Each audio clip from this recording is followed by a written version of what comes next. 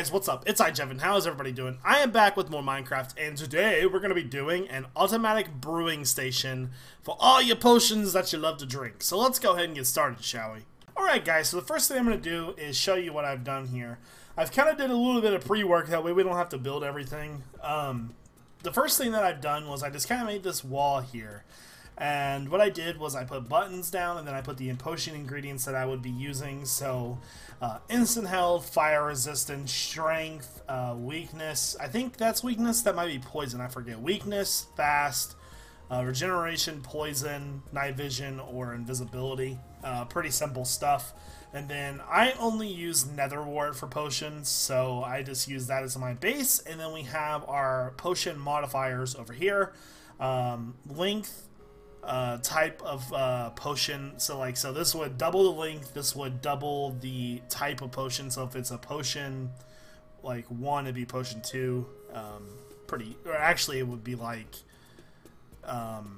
swiftness potion 2 or whatever, but this is I'm having a hard time explaining it, leave me alone. And this would be splash potion. So, and we have everything set up over here, potion stand. And then we have our water bottle chest, and you're like, okay, all I did was put a stair there with a double little guy there. First thing that you want to do is you want to hook this up to where it's going to feed the water bottles into it automatically and make it super easy for you to do. You're already done. That's all you got to do. And all you got to do is put potion bottles in there. It's going to fill this hopper system up really, really easy. Next thing you want to do is you just want to run a line out just like this. Make sure you always are running the line together. You don't want anything touching, so you're doing good already. We already got a lot done. Next thing we're going to do is we're going to grab some repeaters. So one thing that I try to do with these tutorials is make it so that you're not just learning this one way. You're actually learning multiple ways to set this up. So I'm showing you basic techniques, that way you're like, you can apply this to what you want to do. So what I'm doing now is I'm just placing repeaters down where I put buttons, like that. So the next ones will just be these last ones on top here, just like this. So this is going to give us access to be able to hit the button and only one dropper activate. So what next thing we're going to do is we're going to place some droppers down. And I'm going to use a water system because water systems for potion brewing are probably the best. I mean, you could run droppers and that would be easy too, but let's make sure that droppers didn't look like it at first. There we go. But the water system ensures that the right ingredients go into it at the right time. So all I'm going to do now is I'm just going to put a wall down. Let me pick that up. So I'm just going to make this blend in. I'm just going to go right next to it. You just want to leave one wide room here. Make sure you go all the way down, just like this. Oh, I forgot a dropper. Okay. There we go. Oh, I want to go up. I didn't mean to do that. There we go. Simple enough, right? And then just make sure that it comes to here. And then make sure, obviously this is going to be longer than 8. Let's see how long this is going to be. 1, 2, 3, 4, 5, 6, 7, 8, 9, 10. So we're a little long, but that's okay. Just place it down like that, and that'll be fine. Next thing you want to do is you want to make sure that these are all connected. So you want to place your dropper down first, because your hopper is going to be sitting right there. So what you want to do is place this facing upwards. You always work backwards with droppers and hoppers and things like that. Working like that will make sure everything is ensured to go the right way, pretty much.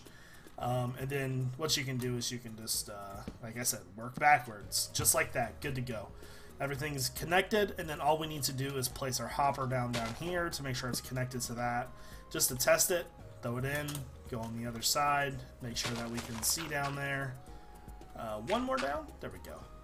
Hopper was right there. Good to go. So when that's powered, everything's going to go in there just right, and it's going to work out just fine. So I know a lot of you like to build bigger stuff, and that's kind of why I went with a single wall instead of making a room out of it. So if you guys do have any questions about this, you can always feel free to just ask me. I do reply to a lot of comments, so you're pretty much good to go here. Now let's go ahead and get our water running. Here we go. And like, guys, we are so close to being done already. Like, this is really, really simple. So let's just go ahead and fill in some potion ingredients. So we know we have nether wart here, and then nether warts over here. There we go. And then we're only going to do one potion today, just to kind of show you. So we'll do Glistering Melon. Actually, let's do Strength. Why not? If I can find... There we go. So that's this guy.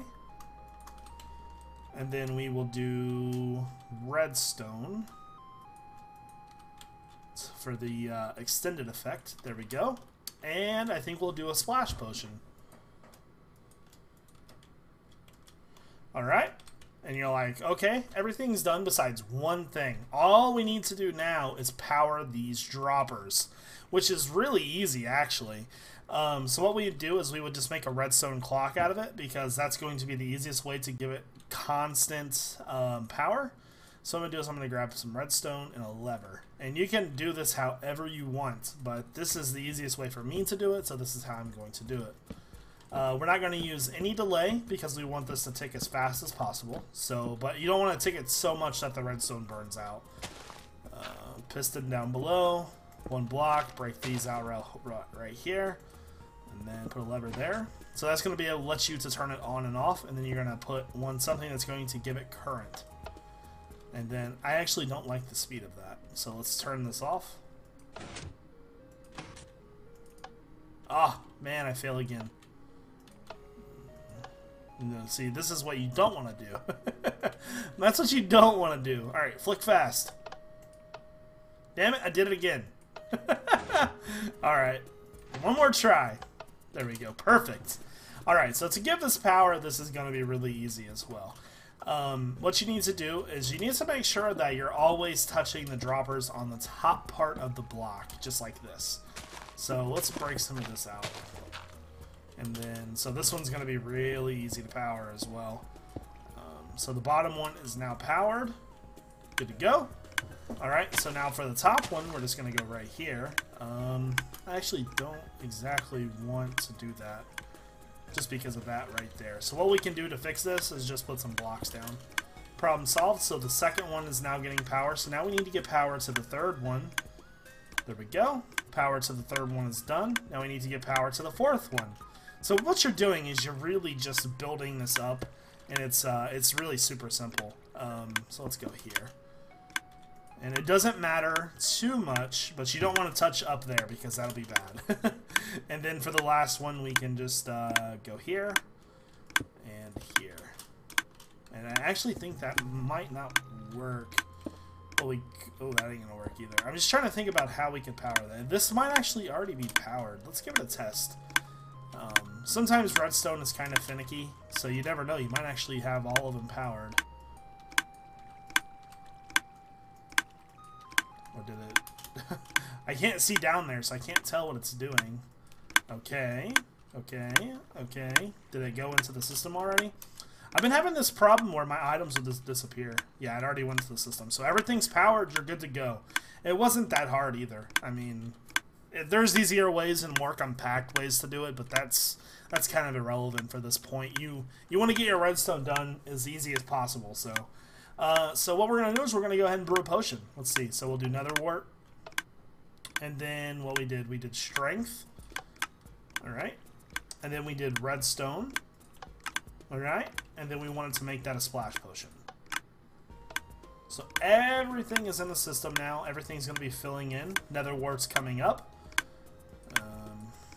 It's going to take a second. There is our blaze powder. The next thing that's showing up should be redstone, and then the next one should be gunpowder. And this is auto brewing. So you hit your buttons, let it brew, come back, get your potions. Simple as that. Uh-oh, that's not good. Maybe I hit that too quickly.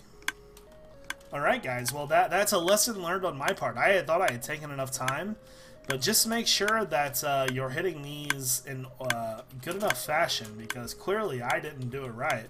I mean, I gave it time. Let's hit that, let that go. So we should see redstone going down the line there. And that's kind of curious that actually went in there faster. It actually shocked me. I'm just kind of watching it to see what happens, but how about that? Just give it a little bit more time, you'll be fine. So you got your strength potions. You're about to have longer strength potions now, and then you're going to have splash strength potions. And like I said, the main point of this tutorial is not to show you how to build this thing. it's mainly just to show you the mechanics that will teach you how to build your own.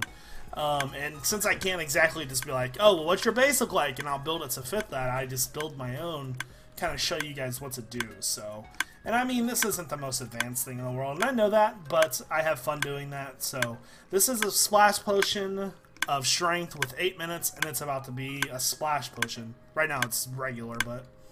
And I'm going to turn that off because that is annoying. There we go. That's not the proper way to turn that off, by the way. The proper way would be to hit that button, but since it's all broken now. So these are our splash potions, super easy to do. So I hope you guys enjoyed this tutorial. If you did, don't forget to leave a rating below as always. I really, really need your guys' support here lately. So I hope that we could get like 1,500 likes on this video. That'd be amazing, guys. I hope you have a wonderful night. This is iJevin. Peace out.